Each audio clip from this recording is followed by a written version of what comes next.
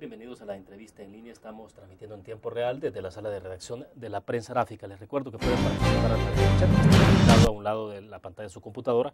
También puede hacerlo a través del correo electrónico o seguirnos a través del Facebook. La Inspectoría General de la PNC ha abierto varios expedientes a oficiales policiales y en algunos casos esto ha derivado en la destitución de los funcionarios. Se trataría de la comisión de diferentes delitos. En el Parlamento se ha creado una comisión para analizar este proceso, en tanto existen suspicacias, temores o sospechas de que las investigaciones están con los dados cargados, en buen salvadoreño. Bueno, son algunos de los temas. También hablaremos de la ley antipandillas y de otros más que están en la agenda de la discusión legislativa.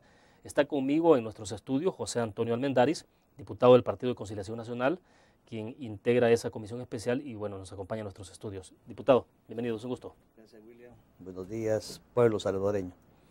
Bueno, hay varios temas que no precisamente son de los que usted está dominando, en tanto no pertenece a algunas comisiones donde se ha estudiado, pero bueno, eso creo que no evita que usted pueda dar opinión o conocer algunas discusiones, diputado, y me refiero concretamente al convenio básico de cooperación técnico-científica y tecnológica entre Cuba y El Salvador, que fue firmado en marzo pasado por ambos cancilleres de ambos países, y bueno, está a las puertas de ser ratificado el día de mañana, entiendo, en el Parlamento, y esto ha generado un poco de controversia. Explíquenos, porque debo entender que el PCN va a dar sus votos por la ratificación de este convenio. Quisiera saber por qué tanta controversia, por qué tanta polémica sobre esto. Bueno, lógicamente que es algo novedoso. Recuerden que hasta hace poco no teníamos relaciones con el pueblo, con el gobierno cubano. No digo con el pueblo, con el gobierno cubano. Y todas estas cosas que pues vienen a generar sospechas e inquietudes. Yo no pertenezco a la Comisión de Relaciones Exteriores, pero fuimos convocados por el señor Canciller de la República y se nos explicó punto por punto qué es lo que contiene este convenio. Lógicamente, yo no le voy a negar que por las tendencias nuestras no nos generaban ciertas sospechas, por el ejemplo de que no fuera a ser que viniera una buena cantidad de cubanos a ideologizar o a concientizar a nuestra juventud, a nuestra población. Ese era un temor, o lo que está sucediendo en Venezuela, a lo que yo pude ser testigo con los médicos de barrio adentro, que le llaman, que son médicos cubanos, de que por un sueldo mínimo, que viene a ser casi como 5 o 6 veces lo que ganan en Cuba, están sustituyendo a médicos venezolanos porque ellos dicen que las universidades los hacen oligarcas.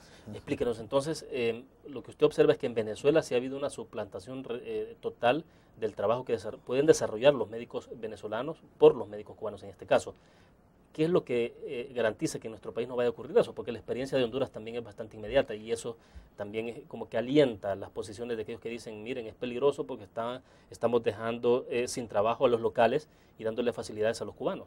Bien, esto viene a suceder, como alguien lo dijo también en un medio ahora, son personas que inclusive no vienen patrocinados directamente por el país, sino que por organizaciones internacionales de la salud, en la que se hacen cargo de ciertos pagos y que lo primero es que no son grandes cantidades, porque lo primero que nosotros objetamos con el canciller, que no queríamos que el venir de esas personas de Cuba vinieran a quitarle la posibilidad de empleo a nuestros connacionales, que en este momento hay miles de médicos y de otras profesiones que carecen de empleo. Bueno, de hecho se habla de un promedio de 2.500, 3.000 médicos que no están con trabajo en este momento, o sea, desempleados. Entonces nosotros tenemos que ver primero no ser candil de la calle, oscuridad de la casa. No, vale, pero entonces explíquenos, el convenio establece techo de cuál es la cantidad de médicos que pueden venir y el perfil de esos médicos. Pues nosotros hablamos de que no pasaran de 30 personas.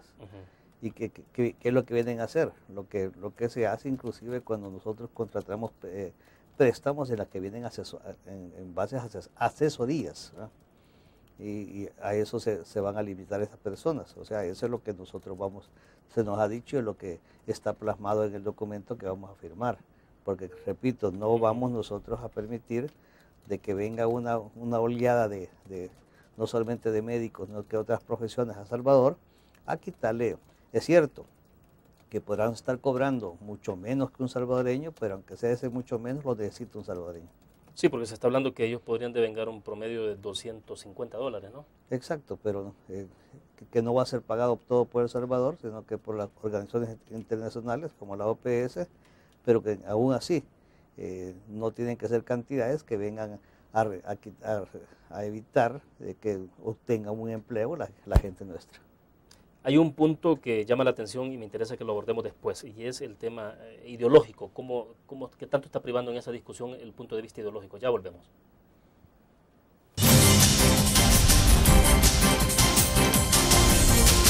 Yo estuve en Venezuela. No lo deben. Hace Suiza 40 años asegurando su tranquilidad.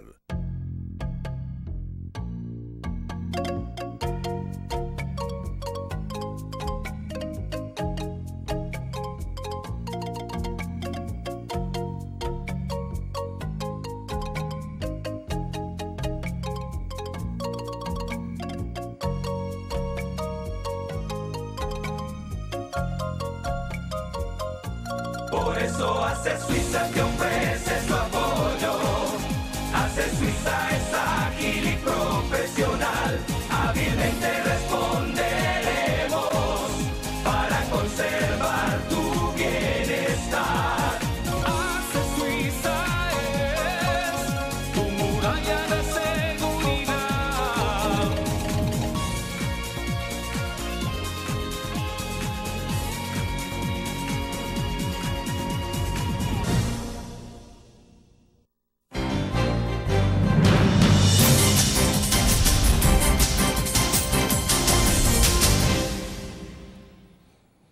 Seguimos en nuestros estudios conversando con José Antonio Almendáriz, diputado del Partido de Conciliación Nacional. Ya vamos a hablar del tema de seguridad pública, que es el que usted maneja mucho más a la perfección, digamos, pero me interesa abordar siempre el punto del convenio entre Cuba y El Salvador sobre la llegada a nuestro país o la inminente llegada de médicos cubanos.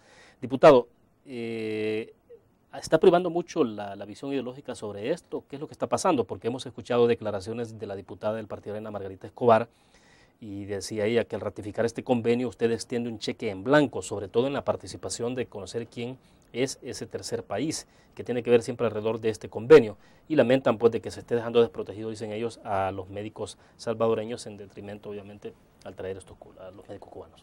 No, no es cierto, porque inclusive como también escuchamos y vimos en el programa algunos, tal vez una fracción de ella, es que no es primera vez que vienen médicos cubanos y no vinieron a sustituir el trabajo de nuestros hermanos salvadoreños. ¿En qué año fue más o menos que estuvieron acá en el país? Por las crisis del dengue, ¿no? Del dengue hemorrágico y dengue clásico. En tiempo del presidente Flores. Exactamente. Fue que vino. Bueno, y fíjese que es risible, el presidente Flores, que fue el que tuvo la mayor discusión con Fidel Castro, ¿no? Durante la cumbre en Panamá, así es. La cumbre en Panamá. Pues en cierto aspecto, el aspecto ideológico también nos generó a nosotros como PCN. Recuérdese que no compartimos digamos, la ideología de Cuba, no compartimos también que para nosotros no existe una democracia, para nosotros también, bueno, la misma libertad de expresión que en este momento se está coartando con esa resolución de la Corte, tampoco no existe, que por cierto, estamos hablando de hacer en cierta forma, dar las garantías al periodista en el Código Penal, a fin de que sin violar lo que dice la resolución, cumpliendo lo que dice la resolución, pero sí darle garantía para que continúe en el país. Respecto del artículo 191. Exacto, es preciso. Pero bien, regresando al tema, pues nosotros también tuvimos esa inquietud.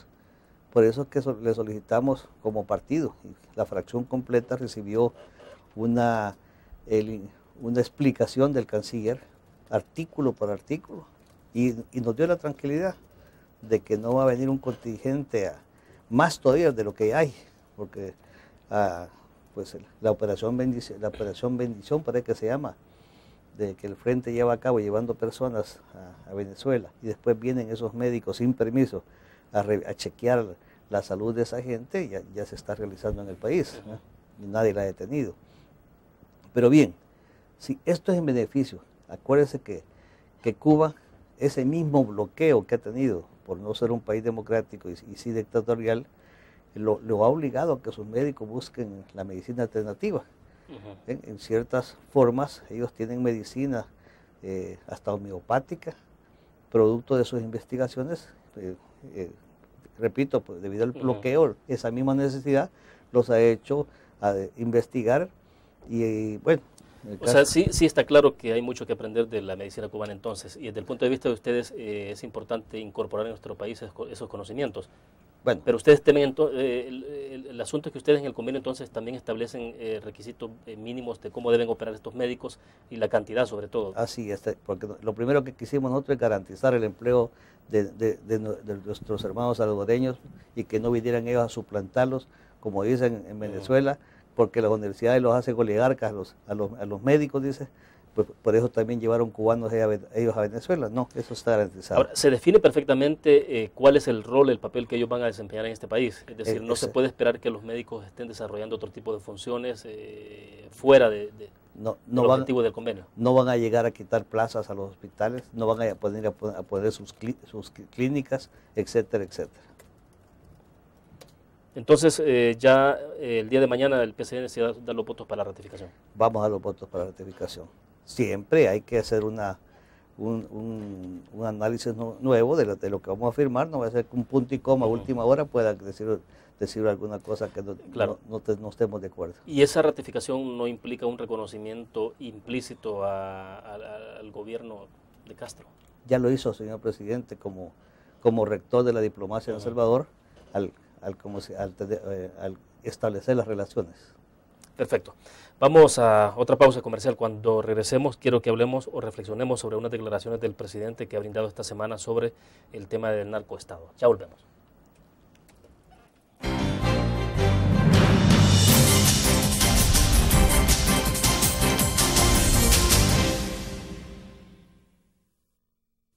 Todos los días salimos a dar lo mejor de nosotros.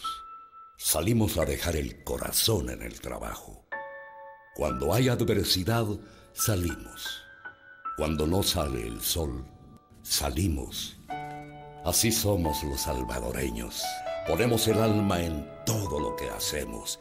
Y esta vez también saldremos. Porque saliendo a trabajar es que se sale adelante. Learn. La revista más innovadora y moderna de todos los tiempos. Única en su estilo, creativa.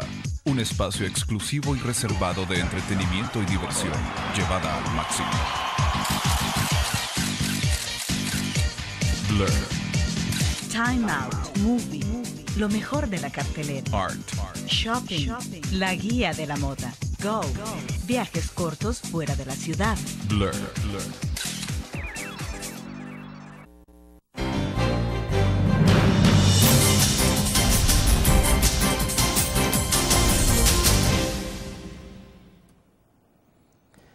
Diputado Almendáriz, el presidente Funes ha dicho esta semana, y eso abro comillas, que hay una creciente infiltración del narcotráfico y otras expresiones del delito a gran escala en los órganos estatales de la región. Tampoco está apartando a El Salvador, o sea, está hablando de la región. Y dice él, ojo, estamos ante la posibilidad de la construcción de narcoestados, como los especialistas han advertido con justicia y razón. Me gustaría escuchar sus impresiones sobre este planteamiento, porque bueno, el presidente no es primera vez que hace referencia a este tema del narcotráfico y la influencia que está teniendo en la región y ahora lo retoma con más fuerza. ¿Ante qué estamos, diputado? ¿Qué tipo de información tienen ustedes o qué impresiones en primer lugar le dejan a usted estas declaraciones del presidente? Bueno, señor presidente, como teniendo el organismo de inteligencia de Estado, teniendo todos los organismos de inteligencia del país, llámese de lo de la policía, Fuerza Armada, etcétera, tendrá mayor información que la que nosotros tenemos. Yo me voy a basar en mi experiencia, cuando yo trabajé también en cuerpo de seguridad, en la que pudimos comprobar. ¿Se recuerda usted un juez Ventura, parece que era de apellido Ventura, que estuvo involucrado en unos casos sonados de que dejó libre a unos narcotraficantes y que huyó del país? Creo que apellido Ventura era. Creo que sí. No también tenemos los casos, eso estoy hablando del sistema judicial, tenemos los casos también de 2 diputados que han sido detenidos por estar involucrados también en la narcoactividad. Estamos hablando del Poder Legislativo. Claro. me estoy refiriendo, y pues dentro del Ejecutivo, hasta el momento no he escuchado o no ha habido detenciones, pero el mismo hecho de que cómo prolifera la droga aquí en el país y a los niveles que proliferan. ¿Por qué digo esto? Debe haber una super oferta versus la demanda. Antes la cocaína y todas estas drogas eran de uso privativo de personas que tuvieran una capacidad económica bastante alta. Hoy no, usted lo mira de que lo están consumiendo hasta los muchachos que andan en la calle pidiendo, ¿no? Algunos para comprar esta droga. Hace unos años yo estuve en el centro donde está la base de todas las, llega la información de las bases de monitoreo, de como la que tenemos aquí en Comalapa, y nos demostraron como queriendo darnos tranquilidad de que prácticamente el tráfico de la droga estaba en el Atlántico. Sí, sí. Y que por El Salvador no se veía mayor información de circulación de narcoactividad. Lo que me preocupó más, porque el hecho de no tener información y que aquí se venda la droga casi a precios regalados, me refiero a que lo pueda adquirir cualquier persona, significa que hay una gran oferta de la misma y que no se ha descubierto las rutas o las personas que las están vendiendo.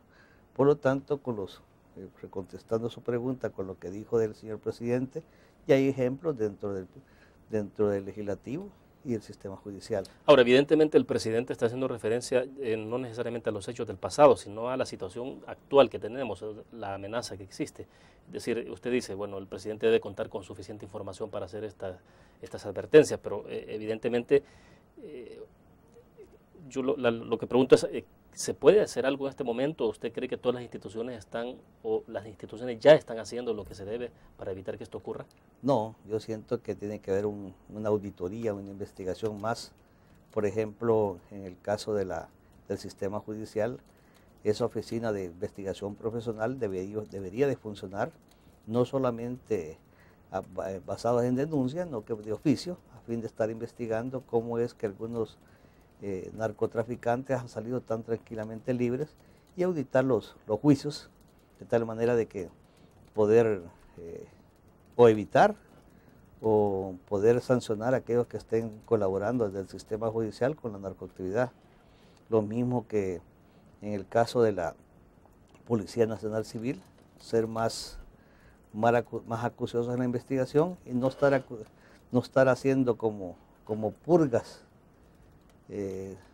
sin los elementos de juicio necesarios, como el caso de alguien que estuvo combatiendo con mucha efectividad la narcoactividad, el comisionado Godofredo Miranda, que se mira como que hay un complot, y esos complots hasta son sospechosos, porque cuando alguien está haciendo un buen trabajo en una división como esa, y de repente le hacen una injuria, le hacen una difamación, y en base a eso se prestan todas las personas que deberían de evitarlo a sancionarlo, hasta se puede sospechar de que estaba haciendo daño y lo quitan del lugar donde estaba trabajando para que no siga obstaculizando la narcoactividad. Bueno, desde el otro lado, obviamente que lo que hay es un análisis totalmente inverso o contrario a lo que usted me está diciendo en este momento, pero ya entramos en materia sobre lo que ustedes están haciendo en la comisión especial que se ha creado. Vamos a la pausa, cuando regresemos hablemos entonces de cómo se está perfilando esa discusión, porque algunos sugieren de que lo que hay en medio de todo esto es más una cuestión de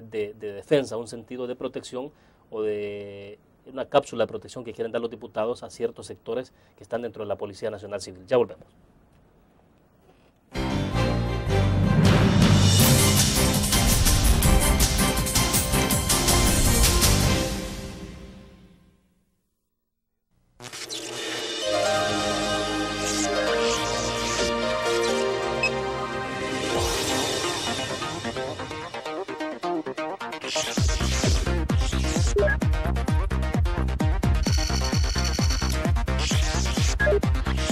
Estimulamos tus sentidos para que leas, veas, escuches e interactúes con la verdad.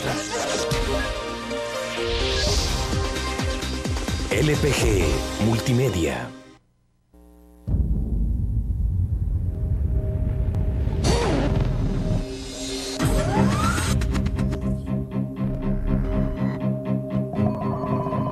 inicio de una estrategia financiera desde los negocios y la actividad económica hacia toda Centroamérica.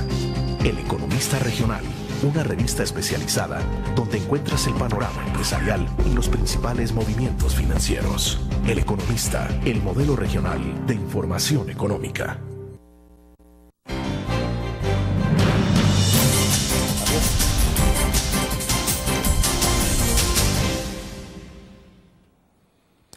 Diputado Almendáriz, mientras ustedes en la Asamblea Legislativa deciden crear esta comisión especial para investigar las actuaciones, debo entender que así es, de Zaira Navas como inspectora general de la Policía Nacional Civil, el presidente de la República, el director de la Policía Nacional Civil, el ministro de Seguridad y Justicia le han dado el respaldo a la inspectora general y le han endosado totalmente su respaldo y apoyo por lo que está haciendo en este momento.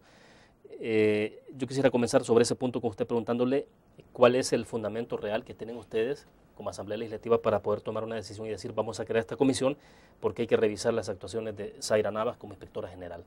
¿Qué es en esencia lo que les está moviendo a ustedes? Bien, primero aclarar que la comisión no es para investigar a la inspectora, en quien hemos visto no solamente la valentía, sino que capacidad para ejercer su trabajo. Pero sí el procedimiento, es decir, o lo que se está haciendo. Llamémosle que usted no puede controlar a todo su personal, ¿ya? Entonces, se recuerda de que, bien, en esta misma sala de redacción se habló de cómo era posible que se filtrara de que estaban siendo investigados y por qué unos oficiales de alta jerarquía de la policía, sin que lo hubiera autorizado la licenciada. De ahí partamos, de que quizás falta un poco de control de su personal. Además, si fuera que nosotros estuviéramos protegiendo a delincuentes, sería mentira la noticia que ustedes sacan ahora en la prensa gráfica, en la que no solamente... En el caso de Godofredo Miranda, quizás ¿sí? Es bueno dibujárselo bien a, sí. a los cibernautas y televidentes para que entiendan cuál es el caso. Exacto, sí. Ese es el caso que nos llevó a comenzar esta investigación. Ustedes mismos no solamente se limitan a hablar del caso, de lo que dice el abogado, sino que prácticamente están sacando el texto de una nota notarial, para vaya la redundancia, una cosa notarial firmada por el cónsul de Costa Rica sobre el acontecimiento de Godofredo Miranda, que lo acusan de haber omitido una información que se le dio para una investigación de alguien capturado en Nicaragua, y ustedes mismos reproducen el documento en donde este señor Nelson Campos comete falsedad ideológica, ¿no? Al decir de que aquel le dijo eso y el mismo... Es decir, perdón, Nelson Campos trabajando con la inspectoría, ¿no? Pide un informe entonces a... Pues Nelson Campos ¿con quién está trabajando directamente él? Nelson Campos es el instructor del caso de Miranda en la inspectoría. Va, perfecto. Entonces él pide una información a Costa Rica. Él dice, según la noticia y lo que sabíamos nosotros, que había hablado con le llaman el zar del narcotráfico de Costa Rica, y que le dice que le habían dado una información a Miranda que había llegado antes que los fiscales y que Miranda había omitido esa información. Cuando ya después el abogado defensor del comisionado Miranda se va a Costa Rica, en el consulado se llama el señor Alan, no sé cómo se llama, no recuerdo, el encargado del narcotráfico ahí en... Que es quien supuestamente le había dado declaraciones a Nelson Campos sobre el caso. Exacto. Ustedes reproducen el documento donde dice que él jamás le dijo que no sabe por qué este individuo había dicho de que él le había entregado esa información a Miranda. O sea, ahí que le dice a usted, de que ahí vienen las sospechas. ¿Por qué a Miranda, que había estado en la unidad que combate el narcotráfico? Muchas veces la narcoactividad hasta puede moverse a fin de quitar a aquellas personas que le están obstaculizando su accionar. Pero eso implicaría que entonces el narcotráfico pueda permear algunas instituciones o a personas particulares. Nosotros ustedes lo que tienen es sospecha, no están diciendo que alguien de las personas mencionadas en este caso se haya prestado a eso. Pues hasta que uno no tiene las pruebas no puede decir que es, no que sospechas. Y en este caso, pues también preguntarle a la inspectoría, fíjese bien que no digo a la inspectora, porque la inspectora es la cabeza, pero la organización es la inspectoría. Pero ella tendrá que responder en un momento determinado. Ver a la inspectoría qué ha hecho en este caso. si también se abrió un expediente contra esta persona, dadas las declaraciones oficiales de Costa Rica. Bueno, pero en este caso entonces el oficial Godofredo Miranda puede contrademandar ahora entonces. Ya lo hizo en la fiscalía. Ya lo hizo. Y hasta el momento, pues como no tenemos oficialmente ninguna información, no hemos sabido de que se haya abierto un expediente por falsedad ideológica contra esta persona, que según lo que dice el oficial de Costa Rica, inventó la información porque no fue dada por él. ¿La inspectoría debería, según su punto de vista, abrir expediente contra el señor Nelson Campos entonces? O remitirlo a la fiscalía porque ya es un delito, ya no es... la inspectoría debe actuar basado en la ley disciplinaria hasta que con alguna cosa constituya delito tiene que pasar a la fiscalía. Perfecto, vamos a otra pausa y seguimos hablando sobre el tema que me interesa saber si ustedes siguen percibiendo de que en esto haya otro tipo de intencionalidad. Ya volvemos.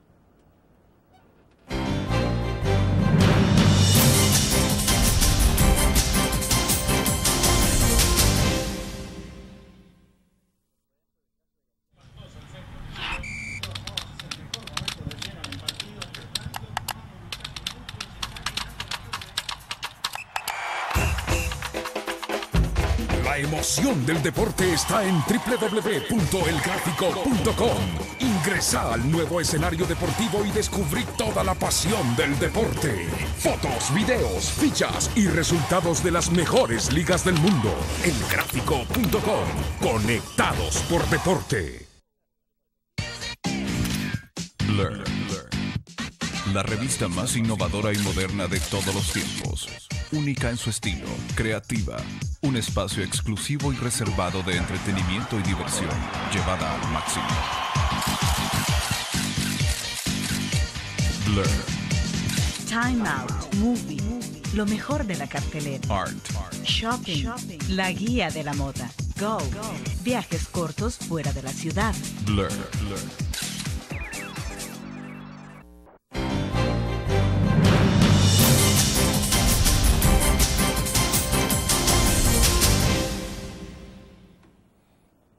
Me interesa conocer su opinión, diputado Almendáriz, en torno a si lo que ustedes un poco están respirando de estos procesos que se han abierto al interior de la Inspectoría General de la Policía Nacional Civil están motivados con otra intencionalidad que no sea la de realmente el interés genuino de sanear la institución, de transparentarla y evitar que se infiltre el crimen organizado, narcotráfico o lo que sea. ¿Hay otro tipo de cosas que ustedes están saboreando y por eso han abierto esta investigación? ¿O es porque hay evidencia contundente de que hay muchos procesos, como el que ya hablamos del caso de Godofredo Miranda, donde ustedes dicen, bueno, hay irregularidades ahí? Sí, creemos unas irregularidades. La de Godofredo es la punta del iceberg de todo lo que creemos que está pasando ahí. Y, por ejemplo, hace más o menos de año y medio, el partido Gana introdujo una iniciativa para que llegara la inspectora Zaira Navas a explicar el porqué de la investigación de ciertos elementos que estaban siendo investigados y que casualmente todos eran de la cuota de la Fuerza Armada, que aunque a mí no me gustaría a estas alturas hablar de cuotas y creer que la policía es una sola policía. Pero decía, por ejemplo, el diputado Ernesto Angulo, ¿cómo no hablar de cuotas si el diputado Benito Lara dijo se había reunido con la cuota del FMLN cuando más a ganar la presidencia? Entonces, volver a esto de un lado y esto de otro es lo que menos le conviene a la Policía Nacional Civil y a nosotros los salvadoreños. Pero bien, en ese entonces yo creí, basado también en mi experiencia, de que no era conveniente estar obstaculizando las investigaciones. Recién tenía como 4 o 5 meses de iniciada, de que, repito, se supo por los medios que estaban siendo investigados, se filtró a los medios, una cosa que era confidencial. Sí, sí. Y entonces yo dije que no era conveniente obstaculizar las investigaciones, dado que también una reunión con el señor director, que las tenemos periódicamente con la Comisión de Seguridad Pública, se nos dijo de que habían pruebas contundentes como para poder arrojar resultados en más corto plazo. Vaya, pero de eso ya pasó más o menos un año, ¿no? A eso voy. Pasado más de 1 año y medio, si eran tan contundentes las pruebas, ¿por qué no se ha procedido? Tanto que si eran constituidas de delito, era la Fiscalía la que tenía que haber ya procedido con los delitos que se manifestaban. Entonces, eso a estas alturas nos ha dado sospechas y conociendo lo que pasó con el comisionado Miranda, que a la luz es una falsedad ideológica que tiene que haber sido ya procesada también por la Fiscalía, y casos como por ejemplo de un señor de los que están investigados, señor comisionado, en la que la prueba es de un individuo que dijo que le dijeron que oyó, ¿no? Que eso no es serio, ¿no? Claro.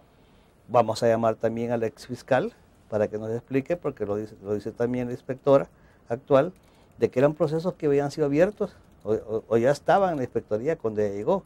Preguntarle al señor doctor Melara Granillo por qué no se iniciaron esas investigaciones, porque tengo entendido, y así es la ley que nosotros dimos, que por cierto fue una ley que yo propuse, ley disciplinaria que no había en la policía, que cuando las cosas no se prueban de que son faltas graves, sí, sí, no que chambres, porque de chambres a todos los policías que están trabajando bien le abren, llegan a ponerlos en mal, ¿no? Claro. Entonces, todas esas cosas nos han llevado a hacer esta comisión. La comisión es para investigar los casos. Ahora, ¿no? solo acláreme entonces, diputado Almendáriz, los expedientes abiertos por la Inspectoría General en este momento coinciden con el perfil de oficiales que pertenecieron al Ejército, a la Guardia Nacional o a la Policía Nacional en el pasado, o hay ahí también algunos que fueron militantes del FMLN durante el pasado conflicto armado. No, hay de todo. En todos los expedientes que se han abierto hay de todo. Pero coincidentemente en el caso de ciertos miembros que vienen de la cuota de la Fuerza Armada, es la que creemos que se están cometiendo ciertos abusos. Aunque la misma comisión no ha sido abierta solamente para la cuota de la Fuerza Armada, sino que también poco a poco se nos están hablando por teléfonos más elementos a quienes vamos a pedir los expedientes para investigar también, aunque no sean de la cuota de la Fuerza Armada. Recientemente, diputado, vimos también información que trascendió a los medios de comunicación donde funcionarios de la Inspectoría giraban o solicitaban, más bien, no giraban instrucciones, sino que solicitaban al organismo de inteligencia del Estado la investigación de ciertos oficiales, y ahí enumeraban una lista que uno se quedaba bastante sorprendido, porque ellos decían, hay que investigar a esta persona, investigarle sus parejas anteriores, sus ex esposas, sus hijos, sus hermanos, sus tíos, sus abuelos, incluían ahí incluso las personas espirituales, consejeros espirituales. ¿Qué es eso? No, eso es, para comenzar, otra vez, ¿será que la inspectora está controlando a su gente? ¿Cómo que se filtró esa solicitud a la OIE? O sea, es otra cosa que tenemos que investigar, el control que hay sobre la gente por parte de la inspectora. Y eso no es correcto, porque para comenzar, ¿por qué descuidar al organismo de inteligencia de Estado? Quizás no saben ellos, pues, no han leído la ley orgánica de la OIE, que no es para eso, es para investigar los 4 campos del poder, el aspecto militar, económico, social y político. Ahora, pero ¿puede el OIE venir a solicitar a la OIE, la Inspectoría puede venir y solicitar a la OIE una investigación con ese perfil? Digo, porque no sé el alcance que tiene el OIE, hasta dónde puede llegar sus facultades, y también si eso no cae en un momento determinado hasta un delito, es decir, que el organismo de inteligencia del Estado comienza a investigar hasta las personas que circunstancialmente pudieron estar relacionadas con alguien que esté siendo investigado. La OIE no está para eso, y cuando ellos están solicitando a la OIE eso, le están diciendo, policía, usted no tiene la capacidad de investigación. Están desdiciendo de la capacidad de la misma policía para investigar. Bueno, nos quedamos en el punto, una pequeña pausa, volvemos.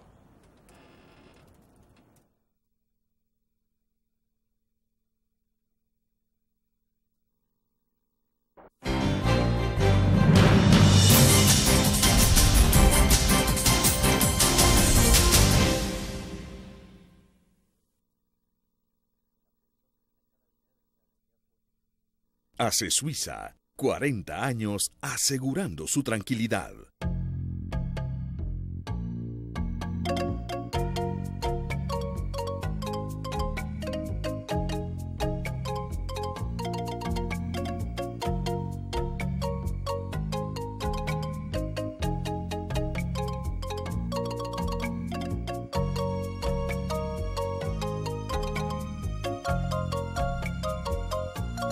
Por eso hace Suiza te ofrece su apoyo.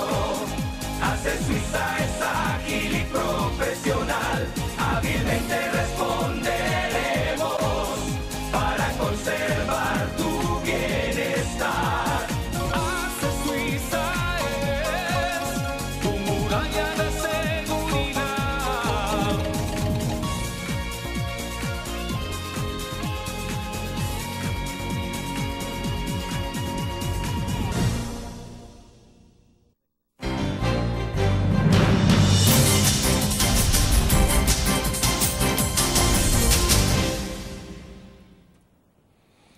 Diputado Almendáriz, ha llamado poderosamente la atención también una investigación que se ha cursado en torno al comisionado García Funes, que es el responsable de la unidad antipandillas, transnacional antipandillas, ¿no? Sí, ¿qué ha pasado con ese caso? ¿Ustedes lo están analizando también al interior de la comisión o no? Pues así exactamente no hemos iniciado ninguna investigación, sino que las que hemos tenido a la vista, como el caso que ustedes nos vienen a comprobar y a corroborar, de que sí hubo delito por parte de este señor Campos en la actuación contra García Miranda, en el caso de Miranda, Godofredo Miranda. En el caso del comisionado García Funes, por cierto, aprovecho este medio para decirle mis respetos para la actuación de este señor, que ustedes, los medios de comunicación, a lo largo de su actuación lo han podido comprobar cómo ha sido su actuación profesional dentro de la policía, y que por eso es que, conociéndolo y sabiendo de ciertas situaciones, sabemos que puede haber algo contra él por parte de algunas personas que no quieren que esté en la policía. En el caso de él está una unidad antipandillas, que es una unidad muy delicada, que para estar en esa unidad tiene que ser investigado nacional e internacionalmente. Y si los organismos internacionales que tienen que ver con esta unidad le han dado el visto bueno, me imagino que debe haber pasado por pruebas de confianza, y le han dado el visto bueno, significa que no es un mal elemento. Que es en el caso concreto de los similares en esta unidad de Estados Unidos, ¿no? Pues sí, tiene varias, no solamente Estados Unidos, sino que en los lugares donde las pandillas están operando, que no es solamente Estados Unidos, y que tiene que ser una persona de suma confianza, que si él estuviera involucrado con organizaciones o grupos ilícitos como se le está achacando, no podía estar operando en ese lugar, no le darían el aval a los otros países que confían en su trabajo, en su unidad. También en el caso de él pudimos conocer de que quienes lo acusaban era una acusación de dice que me contaron que el que vio, que dicen que vio, ¿no? O sea, no hay una acusación concreta, y en base a chambres no se le puede estar dañando la integridad y el profesionalismo de una persona como él. Ahora, ¿pero qué está sugiriendo usted o infiriendo? ¿Es que la inspectoría también se está prestando a hacer ese tipo de investigaciones sin el suficiente sustento? Eso es lo que no lo quiero asegurar, porque lo que le estoy comentando es